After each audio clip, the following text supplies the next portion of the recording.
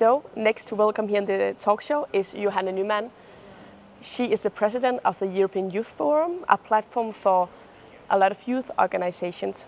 And even though she's only 26 years old, she has a huge experience in dealing with youth issues and the organizational framework of it. So let's see what she's doing here at the European Youth event.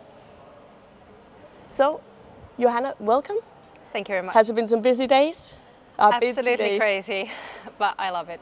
Okay. I love every moment of it. That's really good. So, you are president of the European Youth Forum. Can you tell me shortly about what you do there?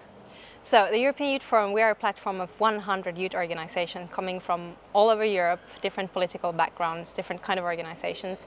And we try to gather the opinions of the young generation and then advocate for youth rights towards the EU, the Council of Europe and the UN.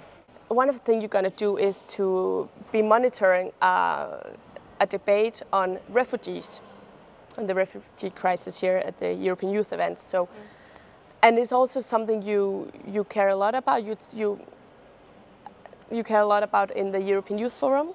Absolutely. A lot of our members are very active, and also in the board we had a number of discussions. And for us, what is really important is to recognize that, of course, yeah, a refugee crisis, but that these are human beings that can no longer live in their home country and that they are knocking on the doors to Europe. And we strongly believe that with our European values, we should let in more of them and respect their human rights. And how would you think that is possible in reality to humanize the situation, if you can say so?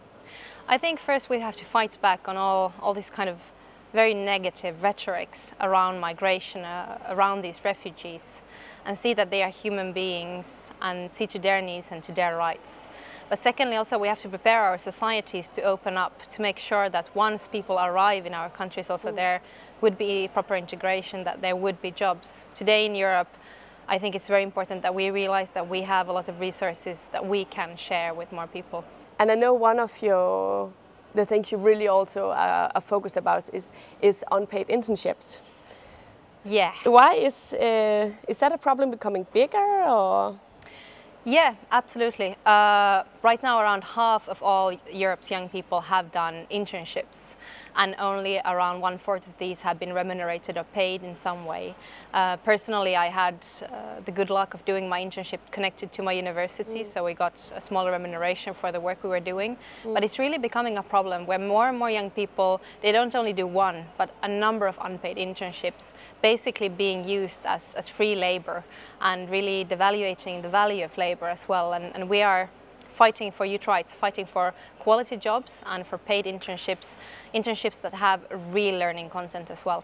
Yeah. So now we have been touching about two of the big themes of your work. So, but if you were a member of the European Parliament, what would be the 3 core issues you would present? I think one is really quality jobs. We have to make sure that in Europe today we have quality jobs for all, not only any job, but a job that you are properly paid and where you have some kind of security. The second is really about participation, because today we see more and more, especially young people, not participating in the political debate. So to make sure that politics is close to the people, down to earth, talking about real stuff, not abstract things up there in the air. And I would say the third thing is really, it's a question of sustainability. I'm a biologist to my education, and I think it's very important that we realize climate change is not something just out there. It's something happening right now, and we have to make sure that our societies are sustainable, not only environmentally, but also economically and socially. I also heard that it's not only in those political issues that you're active, you also have been active as a scout. Yes. I have and I am, yeah. Okay, so you still are active? Yeah. In which way? Well, right now a lot in the international sphere, but I also try when I go home in the summers, try to be active with my local scout group and kind of, my sister, she's 15 and she joined the Scouts a couple of years ago, so also to connect with her through that. Okay, I have a little thing for you here. Okay. Because I have never been a scout. Okay. And I'm, making knots and so on. It's not really my big thing, other when I do it on my shoes, my shoe lashes. So, can you teach me if you know It's just what you always hear about when you're a scout, you are good at making knots. Absolutely. I'll teach you the friendship knot, which is the one that most of the scouts have on their scarves as well. Okay, the friendship. So it's a very beautiful one. Yeah. And so it goes very good to your nail polish. And yeah, yeah, it's all planned. Yeah, all planned this. So this is the way you put through the, okay, you make one of these. Yeah. So up, through and over. And then you take this one and you connect it through and it becomes this beautiful square thing called the knot of friendship. And is that very, that's very strong? It is very strong. Like friendship? Yes, it keeps forever. Okay.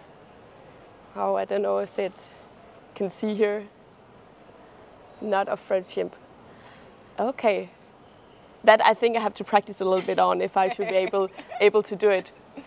Is there other things now when we hear in the European Parliament, it seems like everyone is lost all the time. Yeah. But I can imagine that maybe being a scout, you have an advantage of finding your way around. I would say orienteering is not my strong side for sure, but I think being in the scouts and starting very young, one of the biggest things I've been learning is, well, to function together in a group and to lead a group, and that is for sure, well, the most valuable thing I've been learning from the scout movement.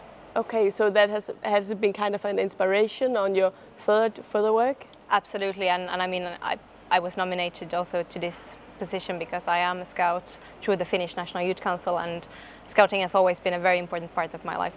Thank you so much, Johanna, for being with us in the talk show today, and good luck with the rest of the day today and the day tomorrow. Thank you very much.